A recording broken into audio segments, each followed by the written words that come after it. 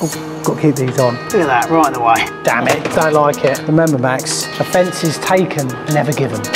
Today, I am going to show you how to install a washing machine waste and also the little pipe that goes out to it, but we're going to be doing it at this lovely science place. All right, and they've asked that I wear a lab coat. So let's put this lab coat on now. You're going to find out exactly how to do this yourself. Hold tight. Right, so science is around us everywhere. People are sciencing. And a lot of the time, you need to know in the world of science how to get rid of water. Funny enough, got to keep these on. Safe style, links below. What we need to do is we're going to be installing a downpipe roughly here, and that's going to be taking these waste outlets from this effectively very, very big dishwasher here. So the good thing about this job, what I want to sort of show you is the fact that we can see everything quite easily. So when you come to put in a downpipe or a standpipe for your washing machine yourself, you'll be able to see it very easily from our perspective. And then when you get under the utter torrid hell of your own sink, you'll be able to go, oh, I wish I'd done it where he did it. It was a lot easier. We've also got a cold feed just down there. We're going to be teeing out of that so we can get this little T section in just down there like so. So hopefully along the way, you'll learn how to do this yourself. Without further ado, let's get on with it. I've got new boots with zippy sides made from the cleanest Aussie cow hides. Elwood workwear, absolutely great. Understanding the downpipe. This is the most main bit. So we've got a little downpipe here. These are very, very simple. Some people might never have seen one before. So let's just understand it together. So what the job of the downpipe is to do is to take the waste of our washing machines or our dishwashers, or in this case, a scientific molecular bum washer, and safely get rid of that. But also, whilst doing that, not allowing the smells coming up from the drain. So the drain's on this side, the trap is here full of water, smell can't get out, and then we've got a nice big downpipe there for that all to go in. But a lot of the work with this sort of thing you can actually do out and away from the actual work area, which in this case is probably going to be handy because they're in there doing science at the moment.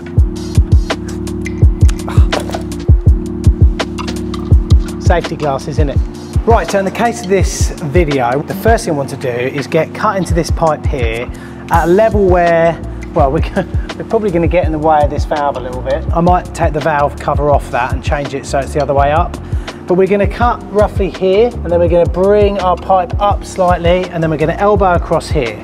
So the first thing I want to do is make sure, get me caught in round place. I'm going to use these little ox cutters here. These are really handy, and if you're a DIY, probably a good idea to get these, or if you're a full-on plumber, you probably already got these in your box. You can get them on the Amazon store that we've got, links below.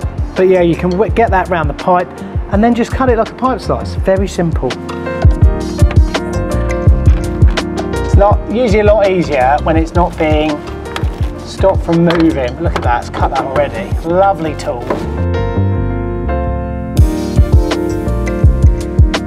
Look at that, right in the way. Typical. I just want to now see that we've got this mark here, that mark there.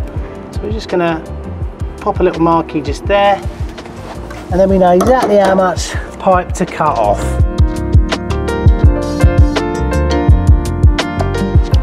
The old favourite, a little bit of PVA cement. This stuff is great. Oh, that's all I'm going to say about it. I understand that this is going to get in the way of that, and that, but sometimes you just got to do what you've got to do. So now, good idea to do, right? Get yourself a laser level if you've got one. Please magnetise to that.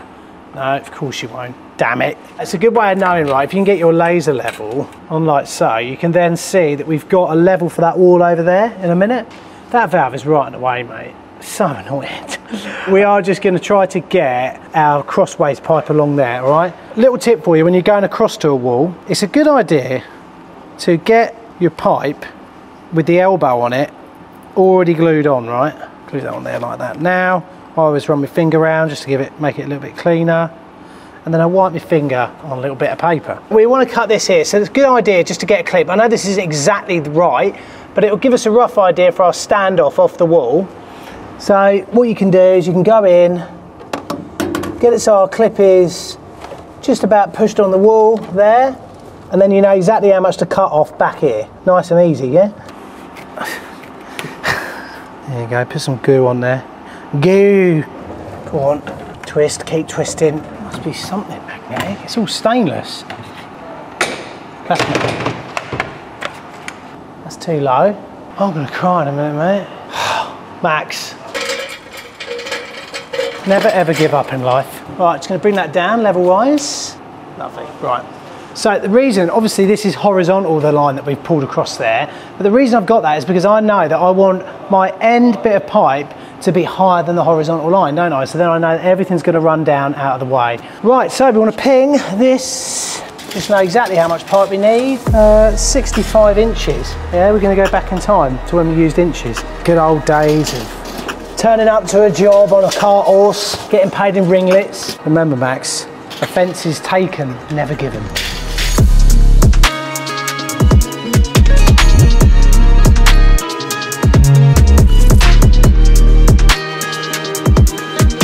So one thing I would say is if you're doing this sort of thing, just clips, extra clips. Yeah, we probably don't need to put 3 clips along here, but I'm gonna, it's good to do. We've got a nice little drop on there as well. We know that because we know we'd not have a drop if that was level there. But we've got a nice little drop here like that. I am gonna pop this down a little bit. Just gonna get that on there. And then we're probably gonna pop another one just on here like so. We're just gonna mock this up. Mocking up is always important. Making sure that everything goes all white. Make sure the conical bit on here is the bit that goes inside there. And then always make sure, don't throw the washer away. Always use the washer. It allows the nut to slip on the back of that rubber. So because of that, I'm just gonna put this a little bit higher up now, probably to about there.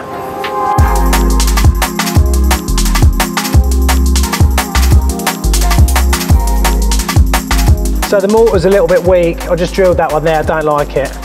I don't like it. So I'm just gonna go into a brickwork. A bit, yes.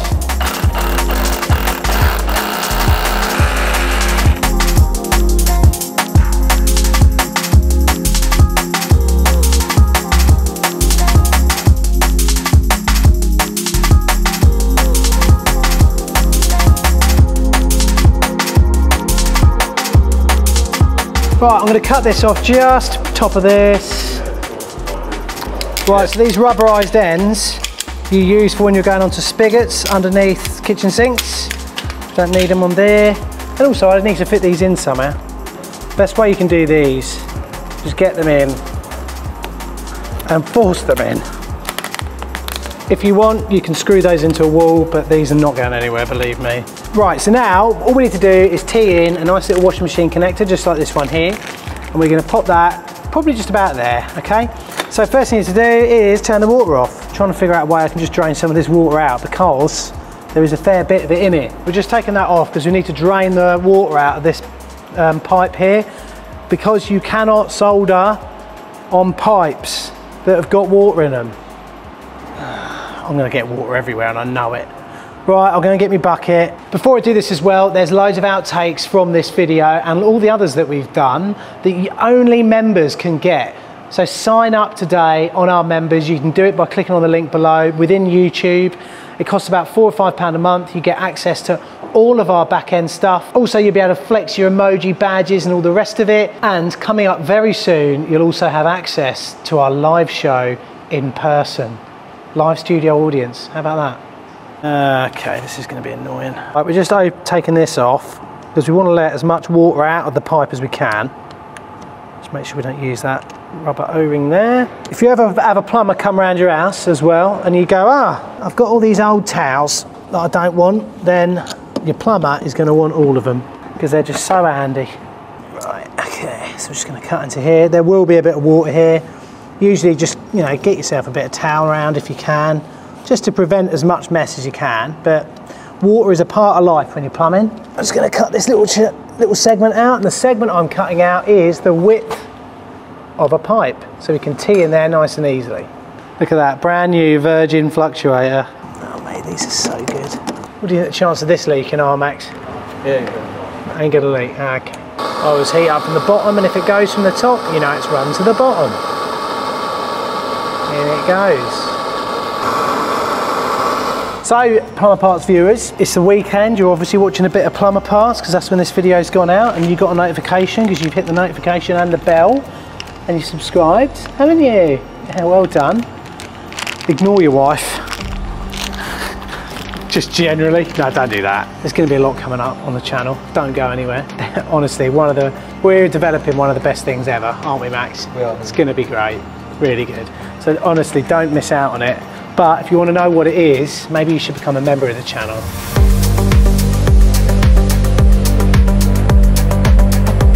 Jointing compound. When have I never used it, Max? Hey, you've never seen me not use jointing compound. And people go, I've been plumbing for 40 years and I've never had a leak. And I've never used jointing compound. Oh, good for you.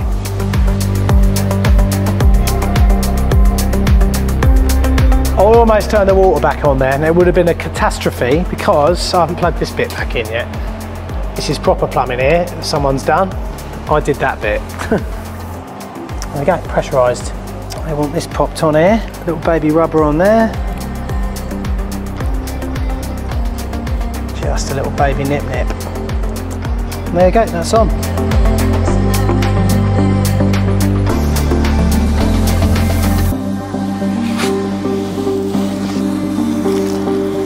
All the tools that I use in this video you can buy online, and if you like this video, click on this one here.